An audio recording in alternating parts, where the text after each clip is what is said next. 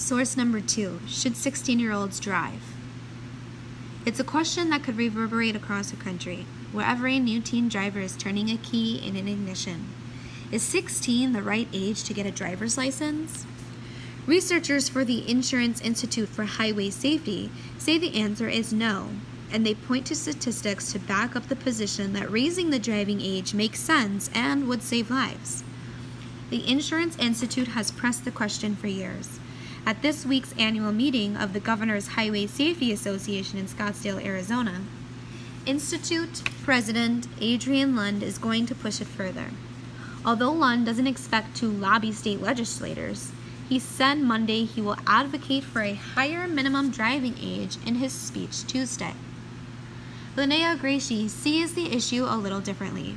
Then again, she's 15.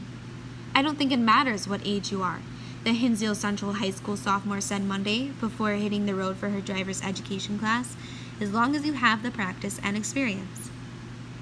The Institute's 17-page report collects research on the minimum driving age from the United States and countries that have higher licensing ages.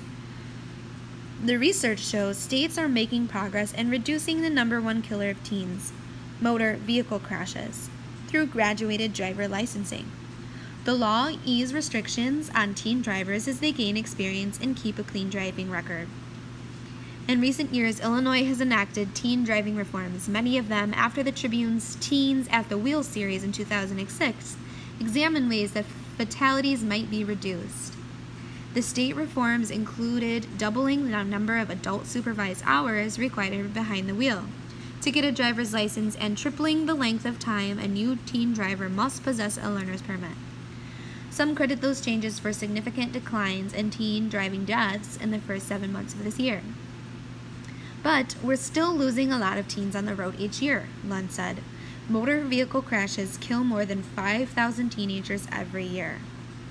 The example the Institute uses most prominently is New Jersey, the only state with a minimum driver's license age of 17.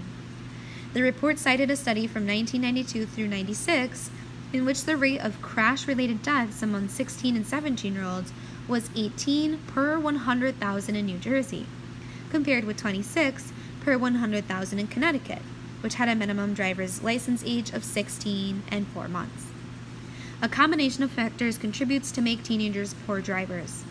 Much of it centers on the complexity of driving and teens' tendency to speed more and use seatbelts less than older drivers. Also, the teen brain is at a particularly vulnerable point in development. 15 and 16-year-olds have the logical reasoning of an adult, experts say, but the young mind's social and emotional development remains relatively immature and ferociously seeks sensual arousal, novelty, and risk. The teenage brain is also particularly vulnerable to distraction and peer pressure and is undergoing explosive development. The front portion of the brain, which includes control of impulses, judgment, and decision-making, and the coordination of multitasking, matures deeper into the 20s, research shows. But veteran driver's education teachers are skeptical about raising the age when a teenager can get a license. That's like saying we're not going to let any kid get near a pool or lake or the ocean and the drownings will go down, said Brent Johnston, a driving teacher at Hinsdale Central since 1974.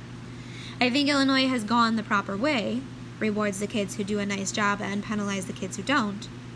The teen driving issues are not about age and maturity as much as they are about making good choices and demonstrating exceptional behavior, whether they start that driving experience at 16, 17, or 18.